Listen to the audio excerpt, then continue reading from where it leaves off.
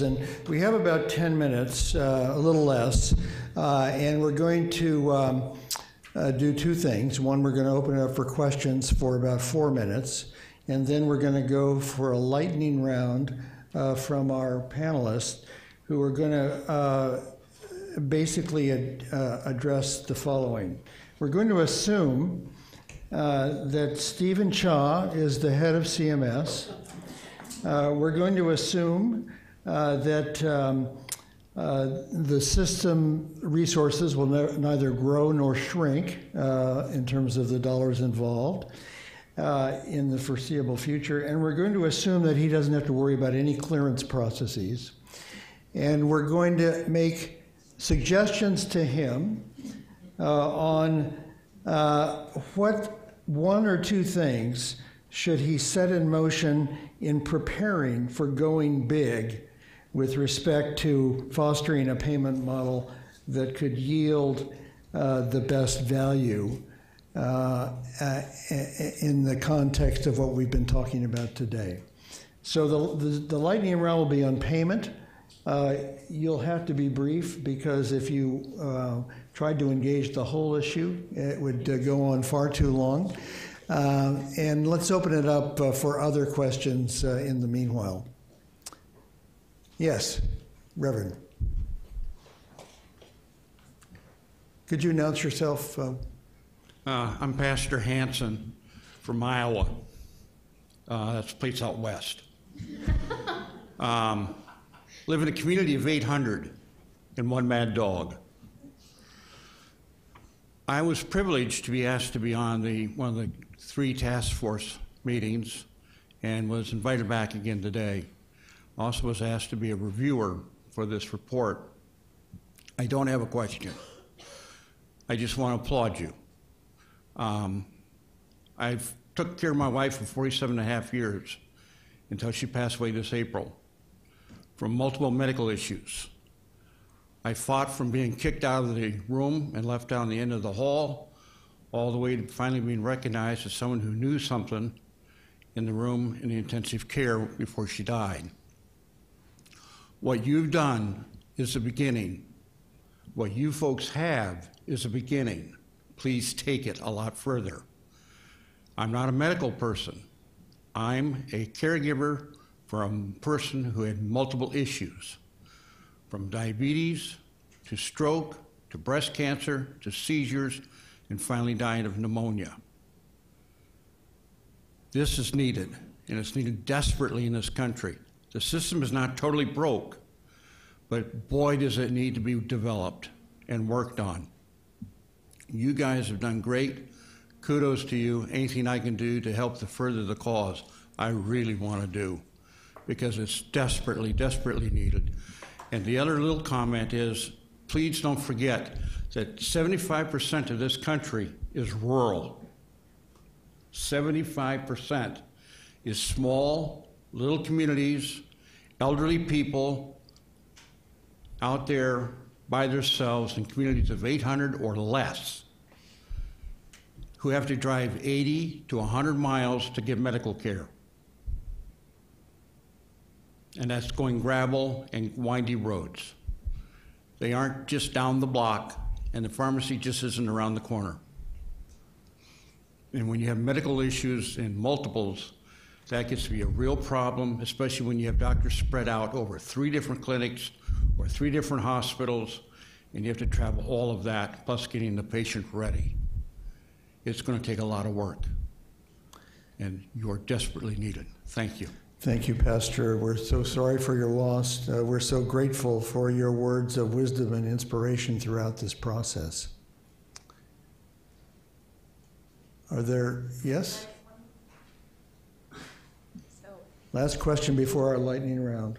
I'm Eleni O'Donovan. I'm a family doctor here in the District of Columbia. I work for Unity Healthcare, which is a large not-for-profit that runs a bunch of FQHCs here. I have a question about a patient. So last year I had the opportunity to look at a Medicaid claims data set just from one of the local MCOs for our own patients. It was about 9,000 patients, and we were looking at super utilizers, the way this MCO defined them. So that was 5 or more visits to the ER in a year. So the top utilizer had been 77 times. She had also seen her PCP 24 times in that year. And she was 27. And she was going for, I don't think one of the patients in this report really, right? So she doesn't have CHF, she doesn't have diabetes. She was going mostly for sore throats, pregnancy tests, UTI symptoms, and back pain. So I guess my question is that another report? Is that another group? Because my guess is she is going to become one of these patients in about, maybe it's 10 years, maybe it's 20 years. And I don't know how to keep her from becoming one of these patients, but certainly her utilization pattern is concerning, and we looked at lots and lots of these patients. Again, Medicaid claims data, so they're younger. Kind of different than I think what drove this taxonomy. So that's kind of my question. Is that a different report? Thank you very much. We don't have time for everybody to answer that, but if I could ask Bruce and Melinda just to offer brief comments. I think for sake of time, Linda, why don't you take the question? I think that she's part of our population. So when we talk about the heterogeneity of the population, so the one thing that I forgot to say is where the evidence is also lacking is that most of the good studies really do focus on elderly, and actually a ton of the high need, high cost are not elderly. They are homeless schizophrenics with diabetes, or they're just, they're just people with a lot of conditions, some functional limitations. So she would actually fit in and I don't know exactly which group she would go into, probably, but I think that, but she would be considered high need and certainly high cost, if that's helpful. Thank you very much. Now let's ask, and we'll start actually with Susan and come this way very quickly. They'll be brief. The question is, having the head of CMS, Dr. Cha, in mind, what should he set in motion in preparation for going big with respect to payment model that will yield dramatic improvements in the value of our dollar investments and accommodate the problems of this population? Susan? I think one way to cut this is to look at a specific community having done an analysis of their particular complex patients, and they found that moving the money, that spending money on either transitional and or permanent housing is actually yielding better health outcomes and saving costs rather than the medical interventions, that those not only savings should be accrued and kept by the housing services, but that the budgets actually get reallocated to reflect that. Thank you, Susan. So the major issue from your perspective in this process of reform is to build in a way of blending social services and medical care payments. Yeah, I'll just echo, there's some really great demonstrations in Michigan showing what you can do just by insulating houses and putting in new windows. So it's a very good thought. Look, I have a lot of opinions about policy and payment, but I'm not an expert, and I've learned not to go beyond my expertise. But I do have two quick stories that, see, I've been at IHI, so I'm into stories. I used to be into data, now I'm into stories.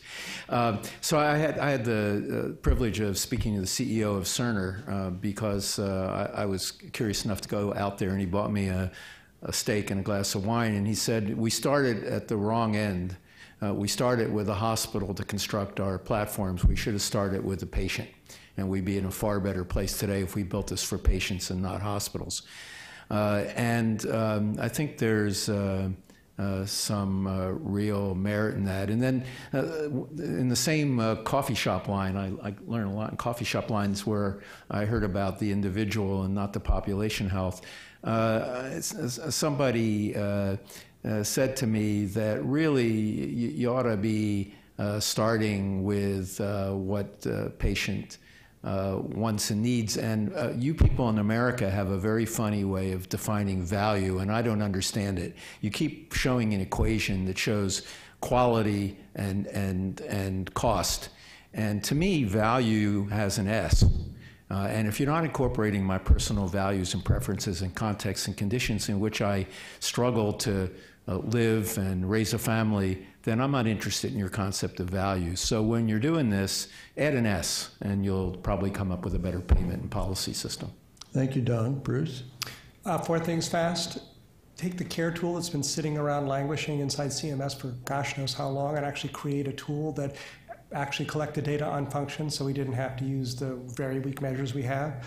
Build quality measures that you tie pay for performance to, whether it's fee-for-service, ACO, managed care. Add in a small, skinny home and community-based services benefit into Medicare for very high needs Medicare-only individuals, and create the Medicare Medicaid as its own program. Carve them out of Medicare and Medicaid and let that office stand on its own. Thank you, Bruce. Melinda? Okay, so I was going to also talk about comprehensive capitated payments at the geographic level. What's really missing also is aligning not just the payments to the organization, but it's the organization, but also to the individual provider compensation, having that align, although that's not easy to do. I would echo what Susan said, is that allowing the payments to cover social services and allowing those social service expenses to count toward the baseline in the next year, so not just segregating them out as non-medical spend, increasing payment to primary care, and then the other I was going to say is allow a home and community-based benefit in Medicare, but that's partially because we co-funded the study by the BPC that made that recommendation, and we both really like it. Finally, quality measures that include patient experience that get wrapped into the whether they're pay for performance or shared savings or some kind of reward, making sure that there's that patient and caregiver perspective. Thanks to each of you. Please join me in thanking our panelists.